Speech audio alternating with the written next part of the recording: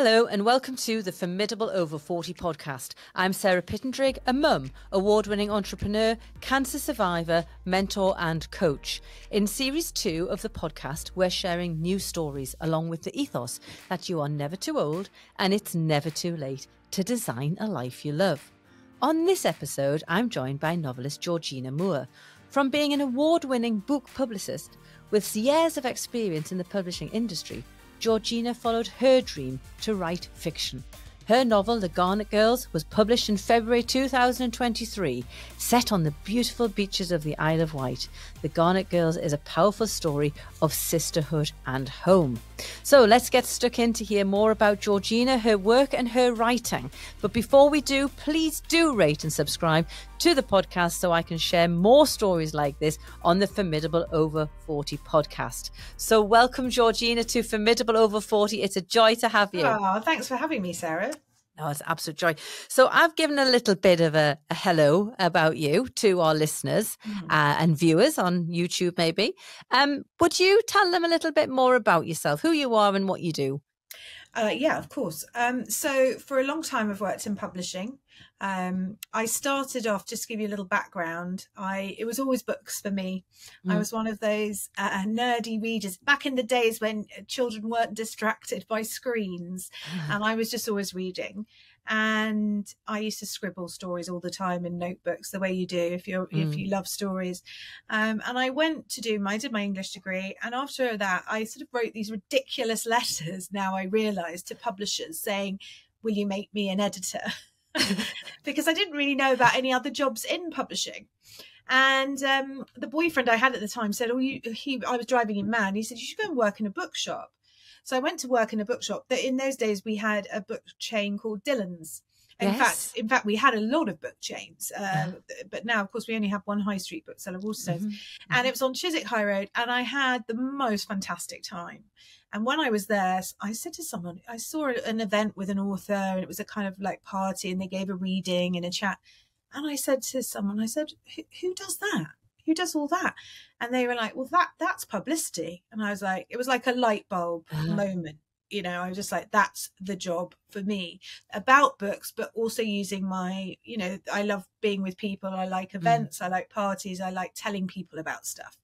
And that was it. I sort of went to work at Hodder and Stoughton and worked my way up to kind of being a communications director, running a team.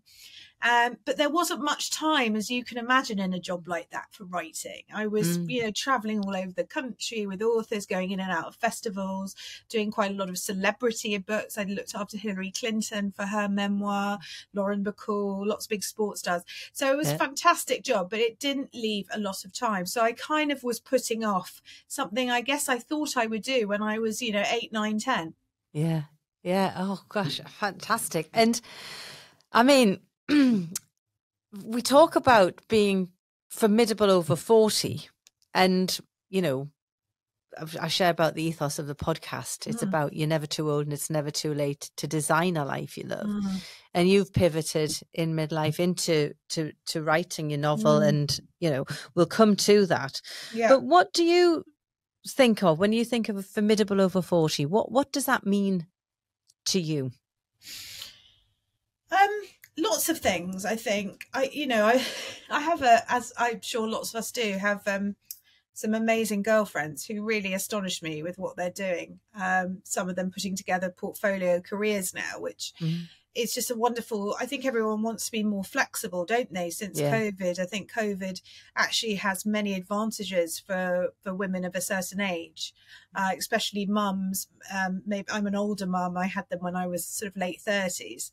It's been an incredible revolution to my life, really, that there is no longer so much this expectation that you would travel all the time and commute and be in the office and have to be physically seen to be doing your job. So it's changed a lot of things. So I think Formidable Over 40 for me is just seeing women adapt to the new opportunities that are, finding things that they really love and making, like portfolio careers, putting together the elements of the jobs that they love to actually make it something that they want and that they're good at.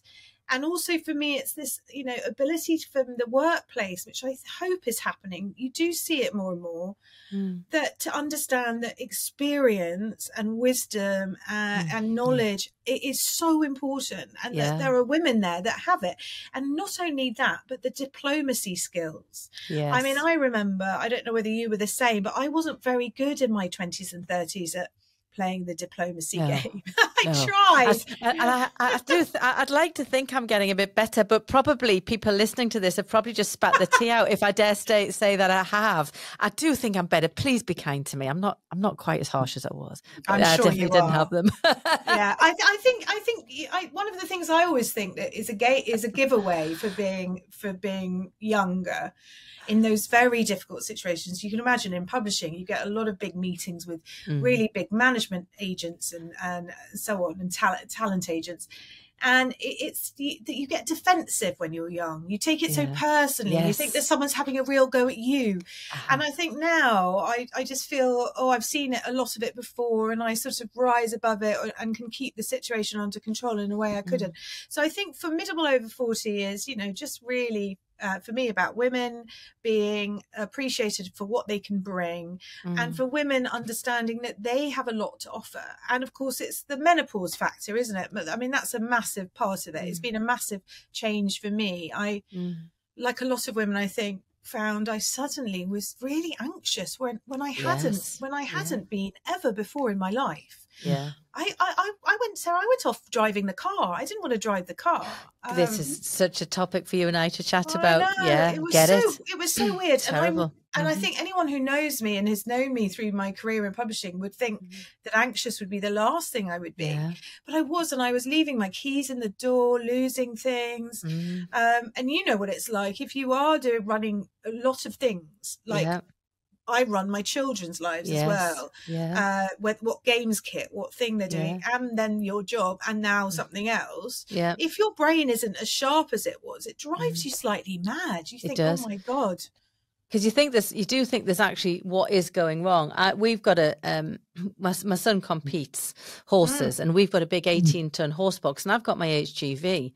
And I sat my HGV in my early 30s, and I was really confident. I sat it with a load of men, and I think I was the only one who passed my test on that. Out of all of the men, passed the test on that day, and I never ever dreamed of losing my confidence. At 38, I was put into a chemical menopause.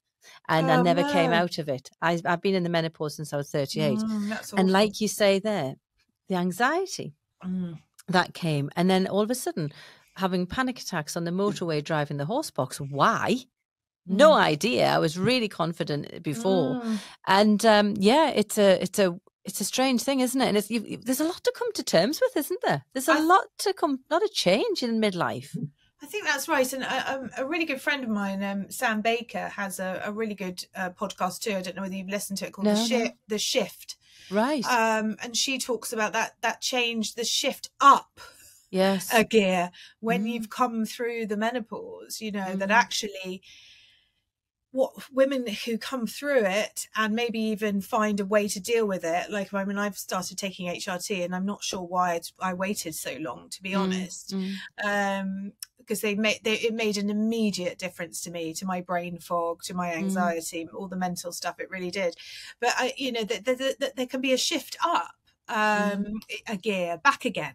And for me, that's, it's kind of, women, I think there is more understanding from the work Davina's, McCall's done, and everyone's done on the menopause. There is more understanding of women, that we can ask for help, we can ask for HRT, we can ask for ways of getting through, that we're not sort of managing on our own, and that we will come out the other side, and that we can achieve great things still. It's not the end of our life. No, absolutely. And that is absolutely the whole ethos and message of this podcast, Formidable Over 40. So through the decades to get us to where we are today, I always love to find out where my guests were when they were 15. What were they doing? What were their dreams? What were their aspirations to where they are today? So what were you doing, Georgina, when you were sort of 15? What were your dreams and aspirations and hobbies? I mean, as I've said, it was a lot about books. I mean, I read a lot.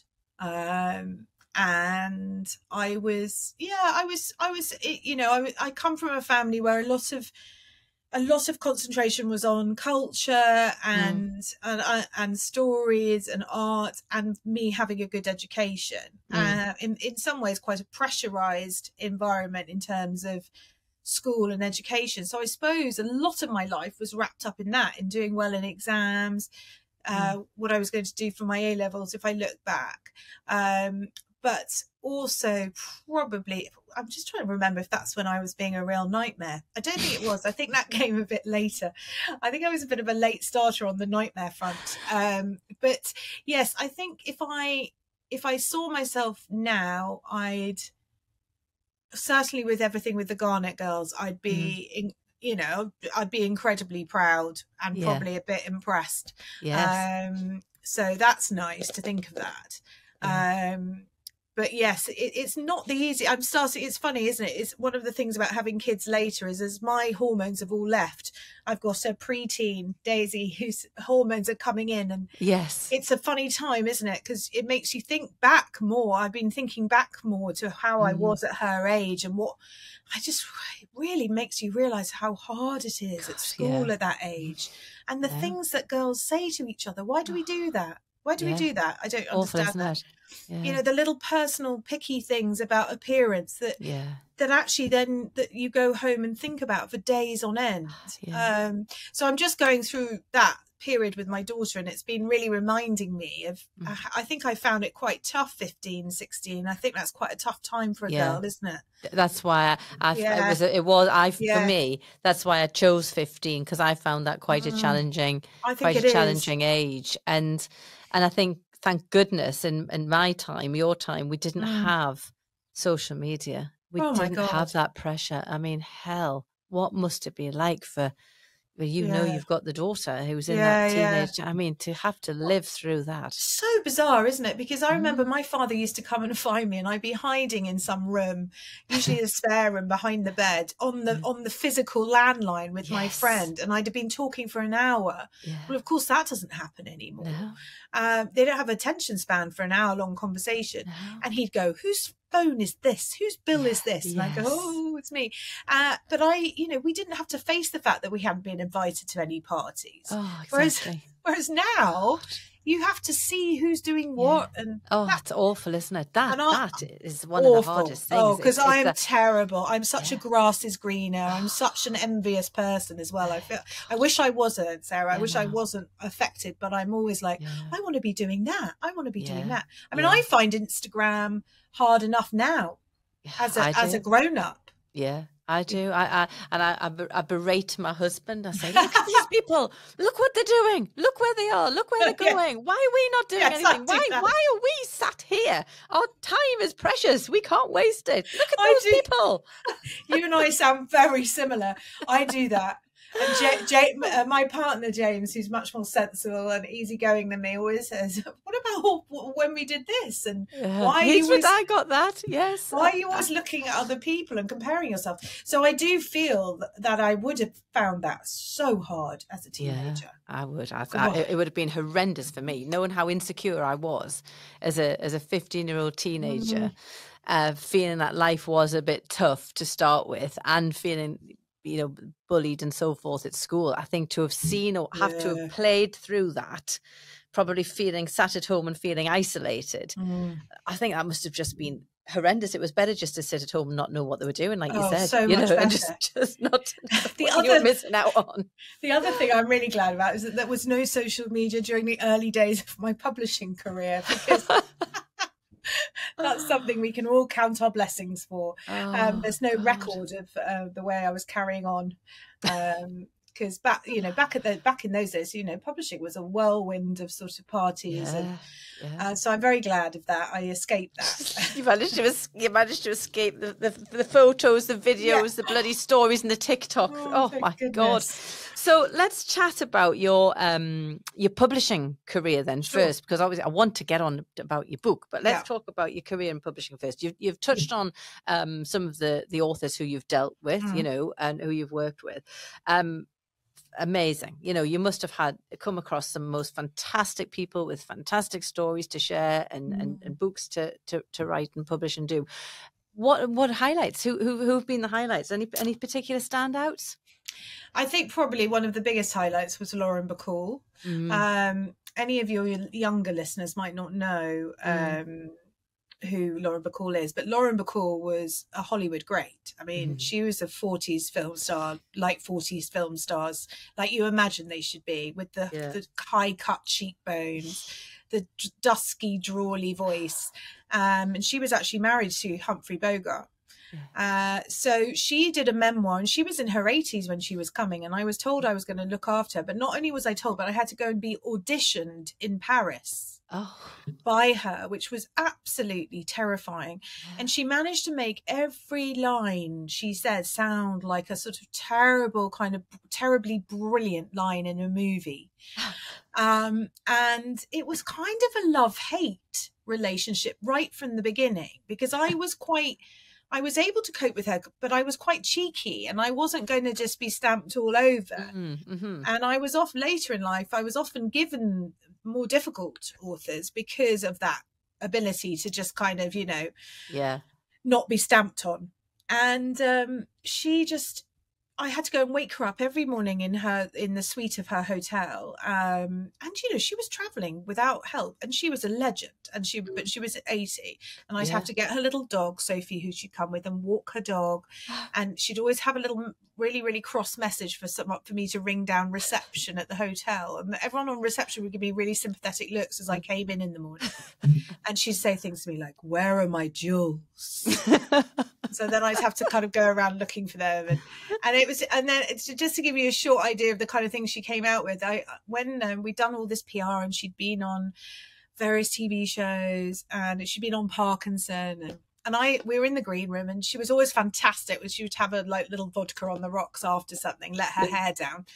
And I said something like, "Oh, I'm going to jump off the cliff if we're not number one." And she went, "Can I watch?"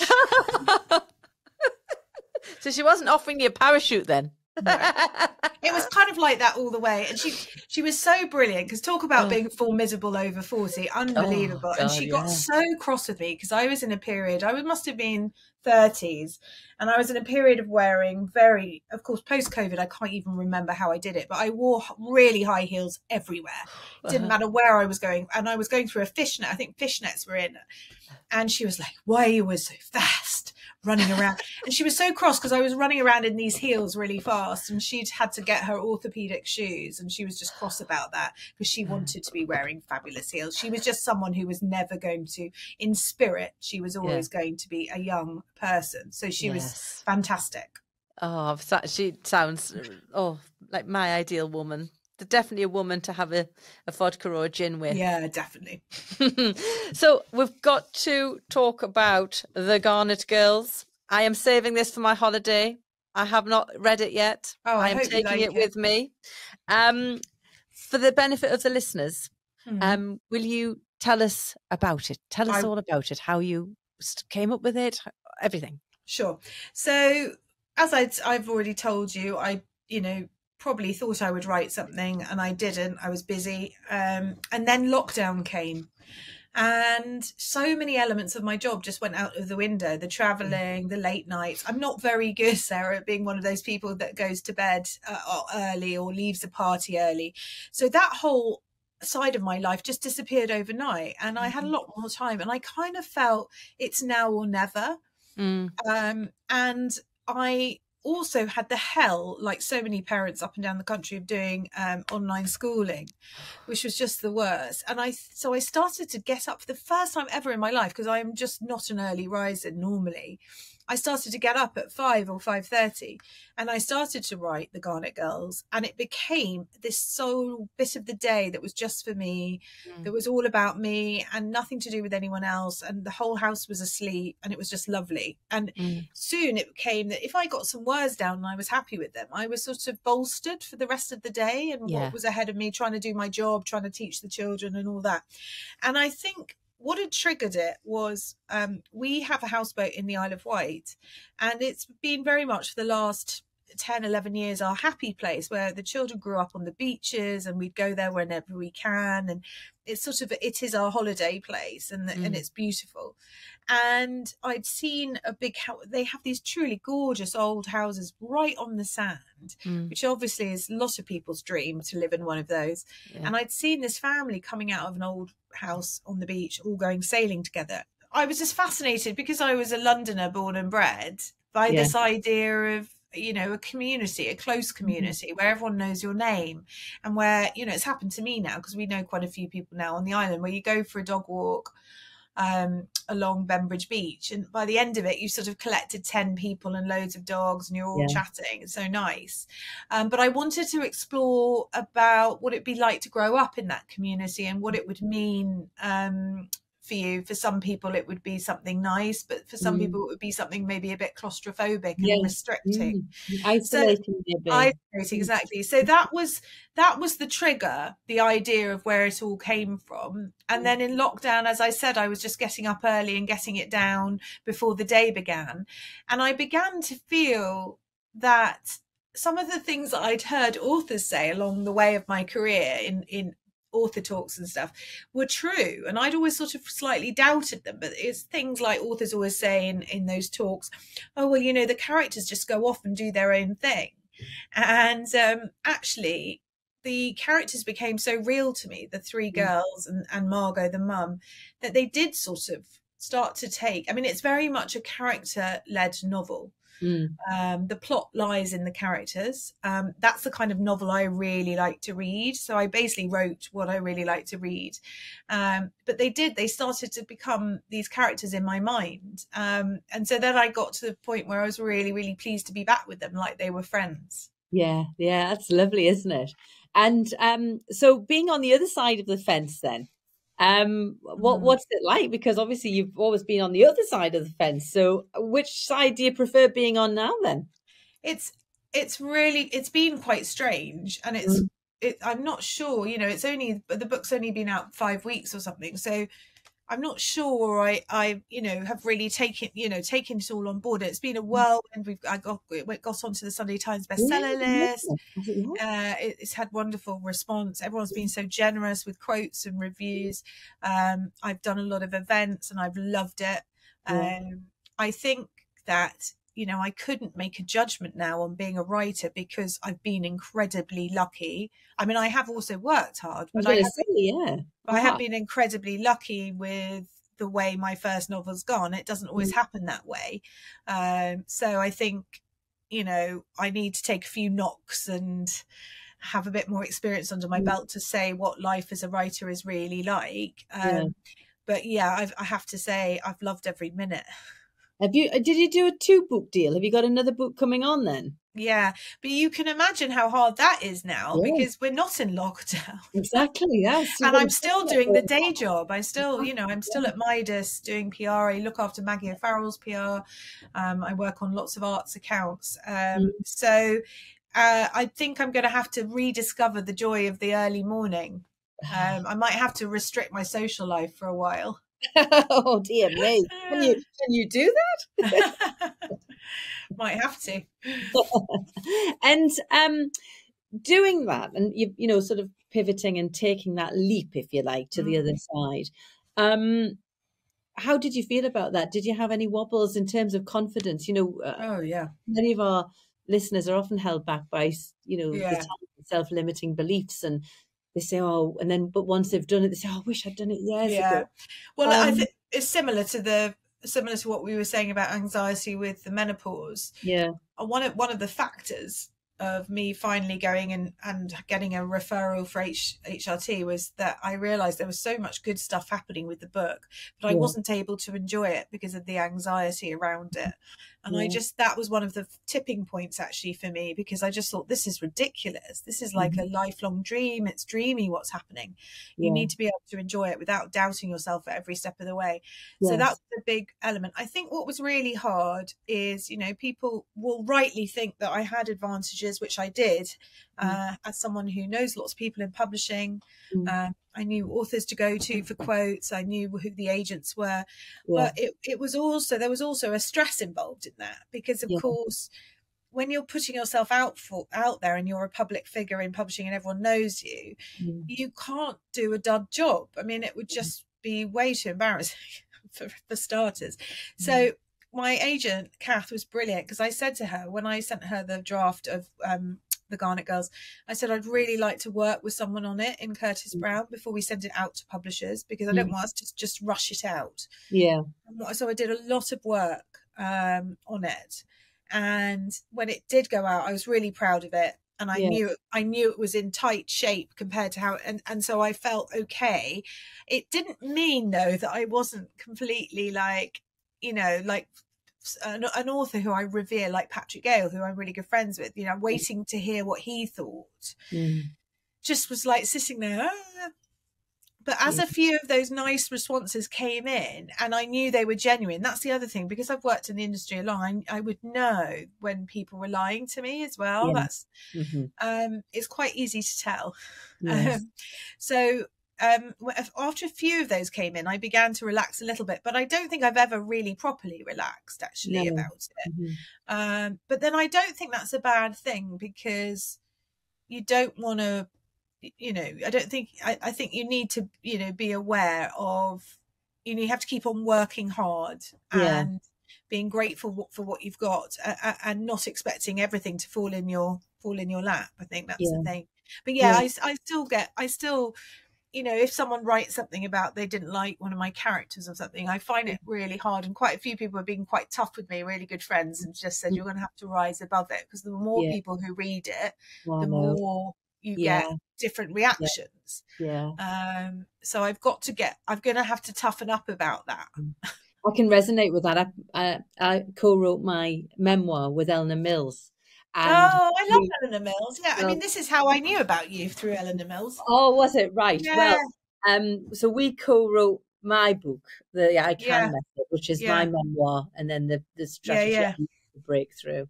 And it was, oh God, it's such an emotional, personal thing, writing a book. And it is that, what will they think? And, you know, at the minute, it's just about to go out on like a publicity PR sort of stunt, you know, for people to go out and read it and give us more feedback and do.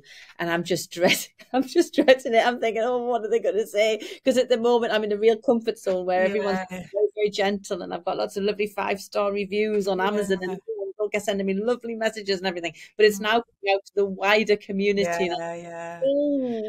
I think, you know, in a way, it's part of the success of something, isn't it? Because if you think about it, you want to sell it, you want as many people to read it.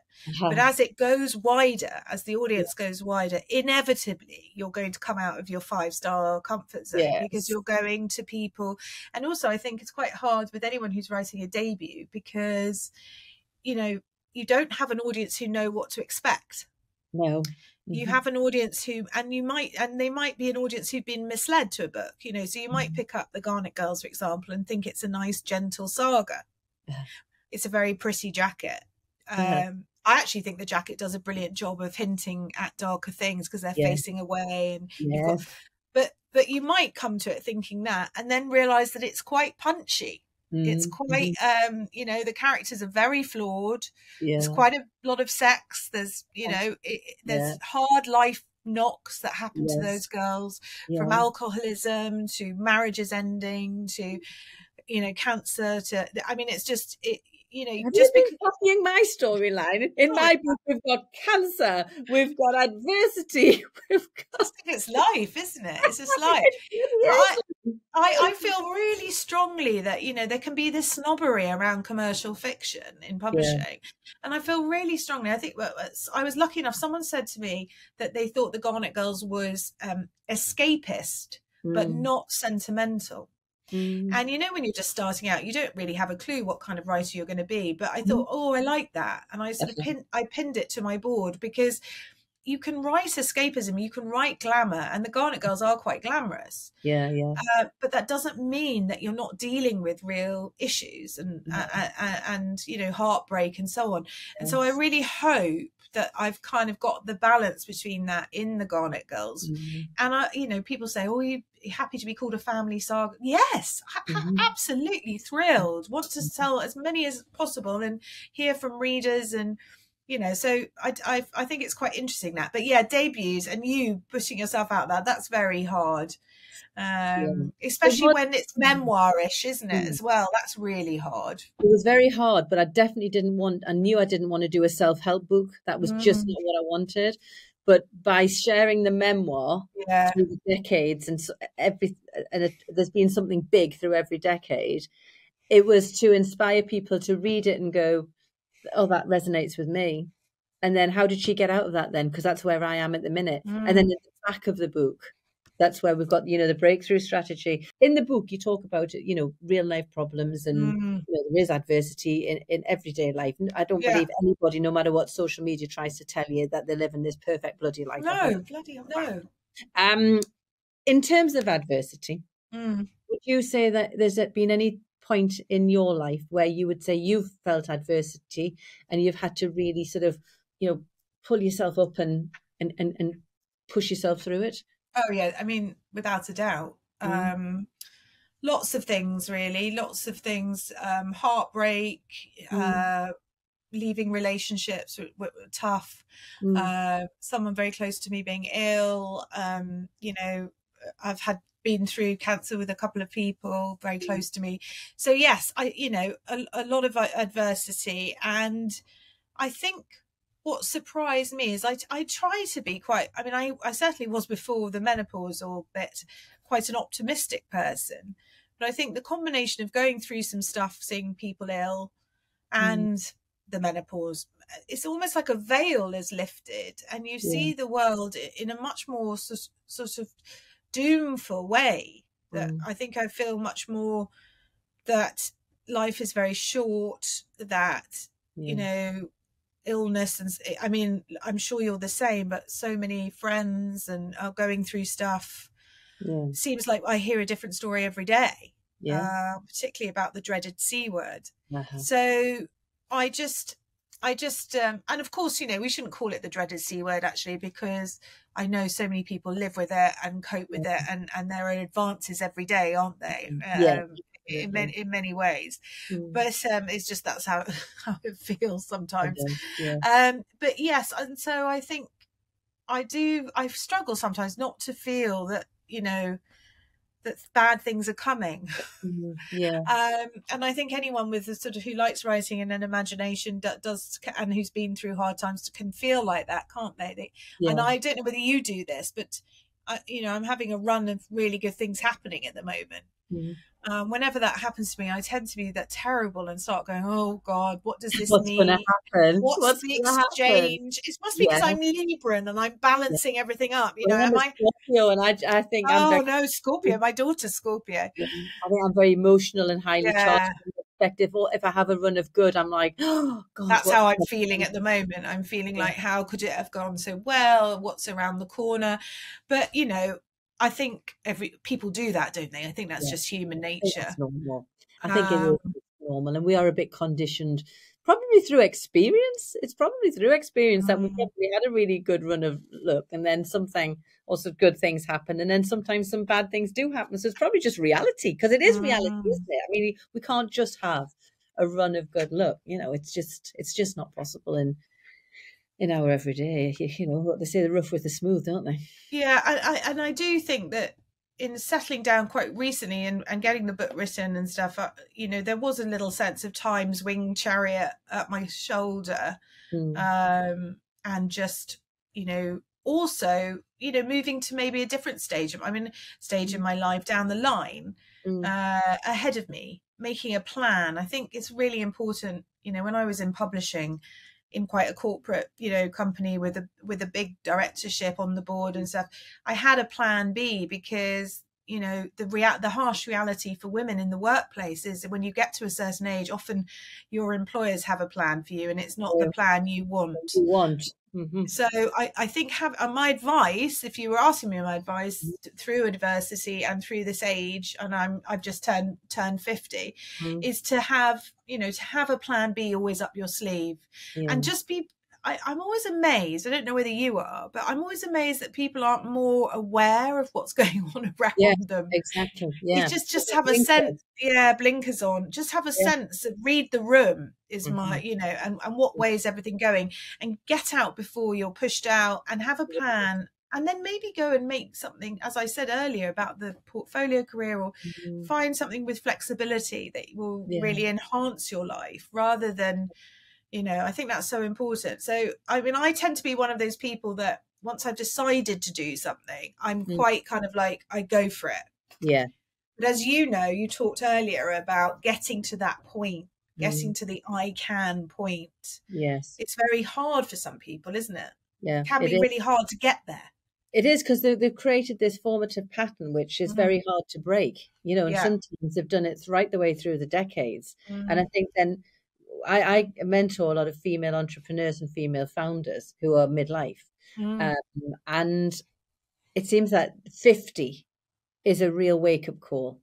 Traveling towards 50 with many of them, it's like they've gone along and put up with whatever the width is. Yeah. And they're kind of heading towards this 50 pretty fast. And then they're suddenly thinking, shit, I might have more years behind me than in front of me here. Do I really want to feel like this for the next stage? And this is where this wake-up call comes in. And I think it's, they need to make that shift. And I suppose what I'm trying to say to them is that you're never too old. It's never too old. I had people yesterday on my podcast who I was interviewing. One lady had gone on and done a degree in her 40s. Another lady done an MA.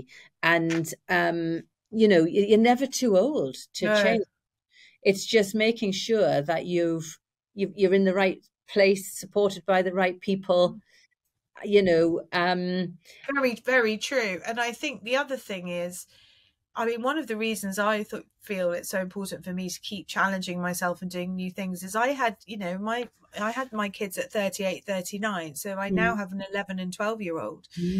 I have to, stay young. I have to know what's going on social media. I have to be aware of fashion. I have to know, otherwise I'm just not in it with them. I can't understand what they're going through. And so I have to be in the world. I can't, hide away from it. And I have to stay current, and I have to keep challenging my brain to stay alert and to grow. Otherwise I'm not going to be a good mum for them. Yes. So I'm really aware of that as part of it. And I think it's been proved. I think now I read some brilliant scientific facts. Probably you've used it in your book about how, when you're trying to stave off things like dementia and Alzheimer's and all the things that we worry about, doing new things, meeting new people. Apparently it's all to do with the synapses. My friend was telling me today that if it's a real red flag for dementia and Alzheimer's if you're not challenging yourself all the time to go out and meet new people and do new things and read new things, listen to new things.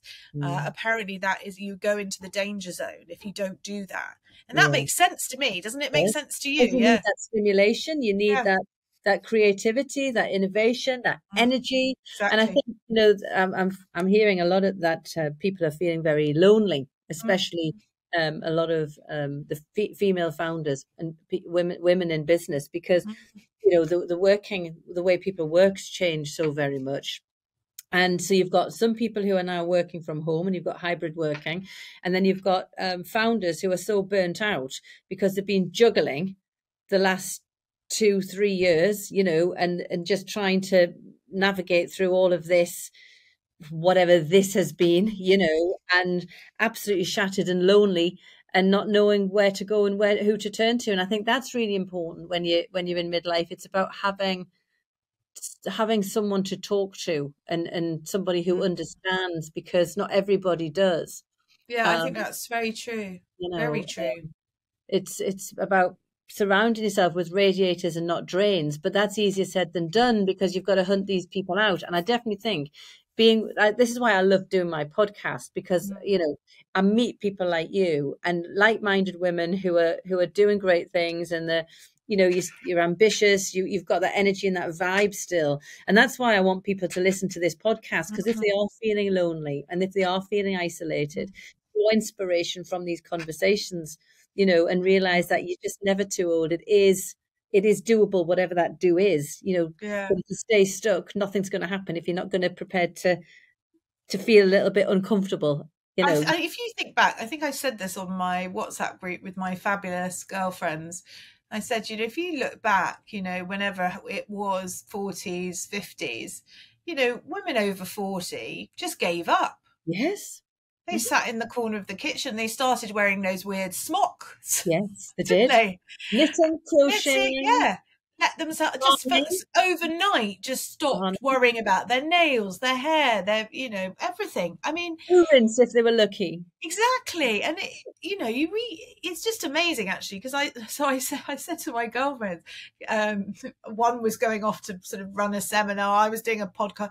I said, we're not doing badly if we look back and compare to what was happening. It was just I know we do talk about being invisible, but that is often that's in reference to men, isn't it? Yeah. But we're not invisible, you know, and that, you know, never mind them, and we're not invisible to each other. And back in those days of the smocks and the knitting, a woman was invisible to everyone over. Everybody. People probably even just would come into the kitchen, start a conversation and completely ignore, because you wouldn't have any opinions because you hadn't gone anywhere. No, it's so true. I mean, goodness, like you say, if you look at what we're doing now, I look at what my great granny or my granny would be doing at my age. 50 was old. It was old. You were thought, you know. What was your great granny doing at 50? Well, I would imagine my great granny at 50, she would be cooking, running the home, running the family. You know, she would, she was the, and the village. She lived in a village, you know, village community. So she was in the Women's Institute, the WI, the church choir, you know, all of those. The community. That was her thing, really. But not really, It's interesting, isn't it? We would never have careers, really, like, you know, I'll be aspiring to take on a second career in her 50s. No, but you know what I'm not sure about is, why do we all still have to do all the domestic stuff as well? Well, that's the thing. That's the thing we really need to get our heads around. That's crazy. We'll not go there, because that could be a whole new. I know. I won't talk about that. That could be directed right. I'm really lucky with my partner. He, the father of my children. We're not married, but he does all the washing. And well, I'm to be honest with you, Eleanor and I were having this conversation last week. Was it last week or the week before, when I was in London? We did a panel for International Women's Day, and we were just saying how important it is to have this support network when you're doing, you know, when you're running businesses. You know, it doesn't matter which side of the fence it is, whether it's your husband doing it or you doing it. But if you're going to be the breadwinner, you've got to have a really good, strong support network at home. And I'm lucky as well. My husband does all the washing, and like last night I didn't finish work till late, and dinner was made. You know, and that is important as well. And I think, you know, that's something important for women listening to this. If they're saying they haven't got time, pardon the pun, they need to get the house in order. I agree. And if people aren't stepping up, why? There's a lot of time. I mean, I'm not entirely sure when people say there's not enough time, what people are doing with their time. That's exactly it. What are you doing with the time? Yeah.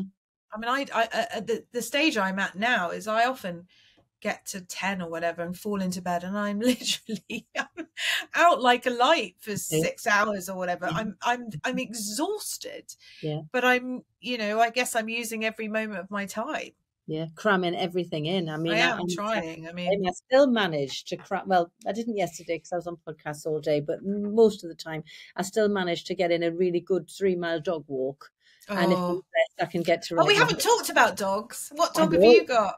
So we've got a Dalmatian and a Lurcher. Oh, lovely. Now, did I see Bomber, Border Terrier? Yeah, I've got a Border Terrier, Bomber. He's here now, actually. Oh, how fabulous. But yeah, he's wonderful. And I love a dog walk. That's my favourite thing. Walking him on the Isle of Wight beaches is wonderful.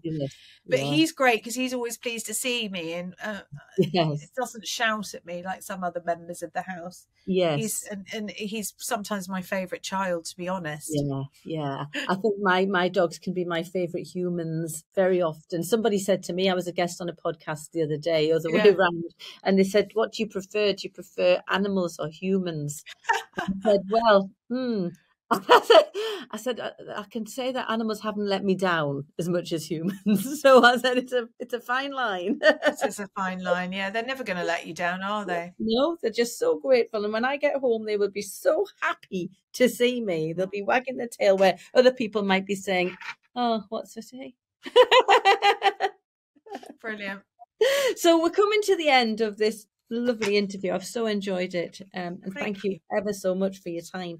I always ask my guests if they would be very generous to pay forward some advice. So if we've got a midlifer, male, woman, and they're sort of thinking, God, now I've listened to that interview, I really do want to, try and create this, reinvent myself, for want of a better word, break free, get unstuck. Get away from this crossroads. What piece of advice would you give to them as the first thing that they need to do? I guess they just, one of the things they have to do is believe it can happen. And also maybe if it's, I was lucky. Well, I don't suppose it's luck actually, because that's the way I've crafted the way my path has gone. But I was moving into a world I really knew. And that wasn't always great, because sometimes it held me back a little bit, because I knew how difficult it was and how competitive and so on. But I would say, do your research, whatever you're about to move in, it's obviously going to make a lot more sense and be easier for you if there is some already existing, link. Like, you taking, or taking something that's happened to you and turning it into a strength, like you taking the memoir elements of your life adversity and making something positive out of it.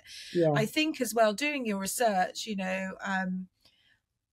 I remember sitting down with someone, a friend, and talking about plan B or plan C, whatever you've got to stage in life, and having a strategy and really thinking about your life as you would with your business brain.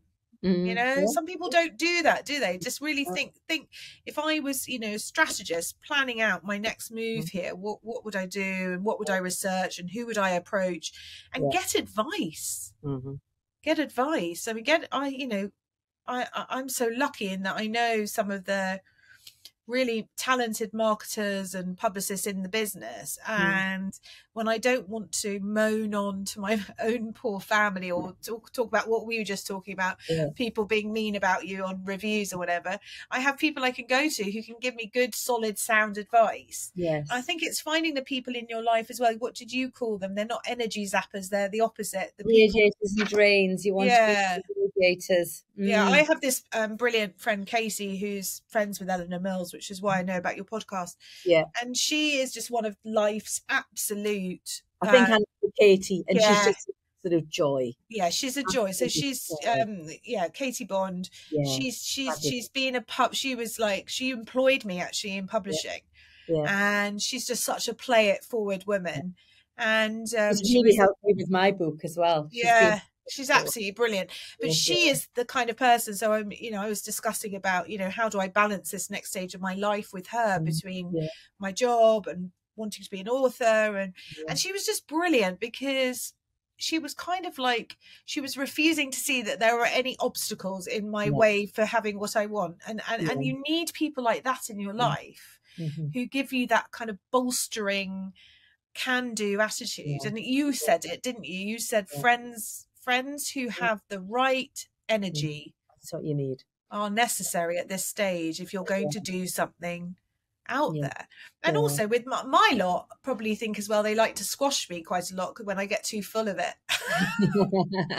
They're also really good at that, right? We've heard enough out of you now. Shush. Right. Yeah, just be quiet. So I think that's very important too, that you have people making you realize that you're being a nightmare. Yeah. But yes, I think energy around you can do. I love your thing about get your house in order. I think that's brilliant. Make sure you've got support at home. Yes. I quite a few whinging. I've been so lucky. I've been invited to all the kind of, the festivals that go through the year. And I don't want to say no to any of them. But I'm also aware I've got a family home and a lot of them are at weekends. So I just had to make sure that I'm taking the family with me on this journey, that they're happy about it and that they're behind me. And that they treat it, because I think sometimes with something like writing, you probably come across this, people think it's just a nice little thing you go off and do to hide away from people. But actually, if you're making it into your career, people have to sort of take it seriously as a job. And not go, well, it's just your writing, you did it in your spare time. No. So you have to carry people with you, I think, on your next stage and make sure they're all behind you. Yeah, no, that's absolutely... That wasn't one piece of advice. It was fabulous advice. It was absolutely fabulous. It was exactly what I wanted. So all I can do, Georgina, is thank you so much for giving up the time, because I know you're incredibly busy. Wish you continued success with your fabulous book. For people on YouTube, this is the Garnett Girls. Where can people who want to buy this and learn more about you find out and buy? So I love independent bookshops. And there are lots of independent bookshops who will have it. It's also in Waterstones. It's in Sainsbury's. Right. It's a good price in Sainsbury's. It's a good price on Amazon. It's been brilliantly supported by bookshops and booksellers. I'm very, very lucky.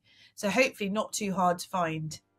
Fantastic. Well, all I can do is thank you for listening to the Formidable Over 40 podcast. Thank you so much to the brilliant Georgina for joining us. Head to the show notes to find links to connect with Georgina and get yourself her book.